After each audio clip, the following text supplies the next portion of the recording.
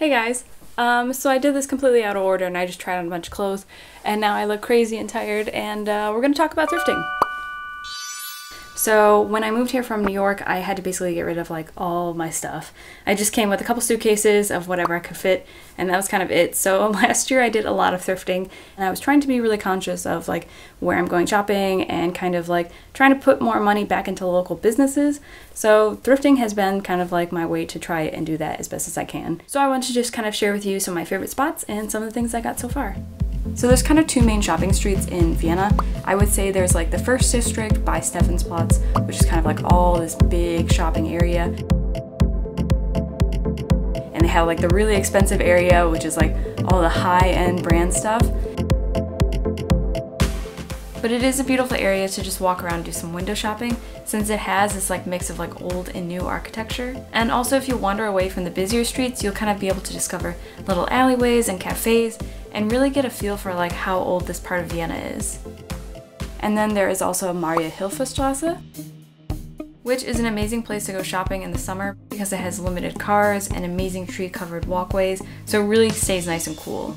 But if you go off to the side of Maria-Hilfer-Straße and Neubegasse, there's like all these little off streets that have like a lot of nice stores that are either like owned by someone more local or they're like thrifted kind of stores.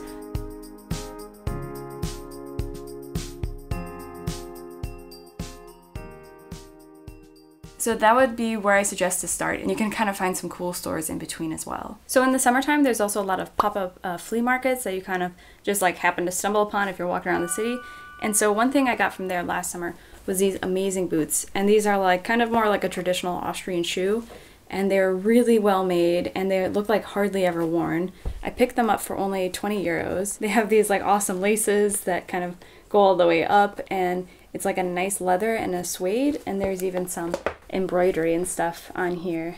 So I just thought these were so well made and really, really pretty. So they kind of became my unique winter boot.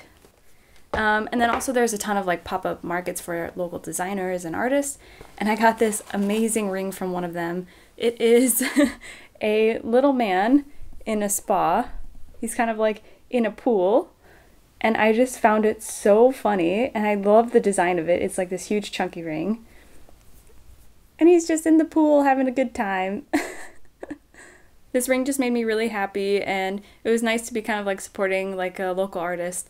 And yeah, it felt very summery, and I just love this ring. So very happy with my little weird spa man ring. So my number one store in Vienna for thrifting is Humana. They have quite a few stores all over the city, and they're really easy to find. And I find they have really good prices and really nice quality clothing. And they also have like a lot of sales like every day. So it's kind of like a fun store to revisit. And since they have so many, you can kind of go to different districts and kind of see what type of clothing they have. I've had a lot of luck finding stuff from them, and usually the price point is really good. Around 20 euros and maybe a little less. I've definitely gotten some really good deals from those places. Carla is another one that I would suggest, especially if you're just moving here or you're looking for a unique house item. They do tend to carry more like secondhand home goods, but I did find my first Dirndl dress at Carla, which I love, so they're definitely still worth checking out. If you want to know more about the Dirndls that I have, which is a traditional Austrian dress, I'll link that video up in the corner. So I just came from outside, which is very cold and incredibly windy.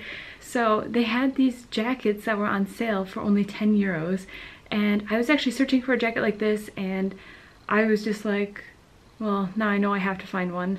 Also, know here that in Austria, if you don't bring your own bag, you do have to buy one. And I think this one only cost me 20 cents, but just know that also in all grocery stores and stuff like that, you do have to bring your own bag. Let me show you the jacket that I got. This was only 10 euros, and I'm just like so happy I found something like this.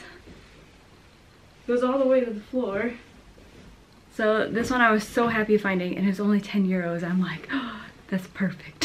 Second jacket, it was in the traditional section, and it was made in Austria, and I thought that's kind of nice, in the Salzburg area, I think it says on the tag. But it has this magical hood that I also was like really thinking that I could use this kind of jacket today because it was so windy outside. It has these like really big buttons, and it's all wool inside. It's going to keep me very warm. It is definitely, this is like a size large, so it's definitely like really big. But I mean, I have a tendency to wear like giant sweaters, so I figured it can't hurt to have something a little bigger that you can really pile on the layers underneath. But here's the best part. I thought this would be so good if it's like really windy and snowy and stuff. And now I feel properly ready for Vienna's freezing cold. And I think this could be a very good jacket for going on some walks in the park during very snowy season. So yeah, that's just a quick look at thrifting and shopping local in Vienna. What I really like about this city is that it's super easy to walk around, and you can kind of just like explore and find these markets or little side streets that have a lot of local shops. So that's what I definitely suggest to do if you do come here. But if you can't come here and you guys want to let me know some cool like thrifting challenges to do, let me know and maybe I can take you along with me and we can go try to find some cool outfits together. So that's gonna be it for today. I hope you guys enjoyed, and I will see you next time. Bye!